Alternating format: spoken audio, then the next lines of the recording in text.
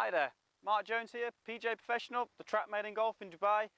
And today I'm going to have a little talk about what a lot of my lessons ask me, and that's where should my right elbow be in my backswing?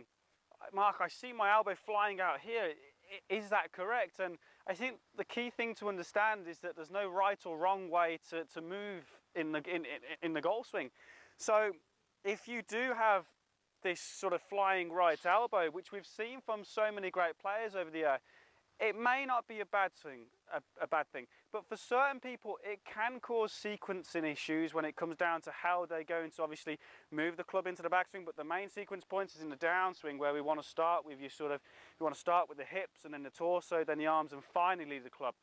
So if we was to talk about how we can prevent this right arm from sort of flying out, a great exercise and a great feel just to sort of give you that feel for how to keep the elbow a little bit lower and a bit more tucked in would be to take a setup with one hand and relax your left hand on the back of your right elbow, just like this, okay, just like that.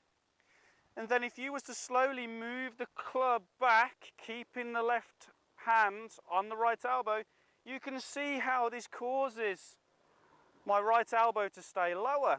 So for those of you who feel that your right elbow lifts up here and you've lost that arm and body connection, this is a great exercise just to get you a little bit more connected and to keep that right elbow that little bit lower.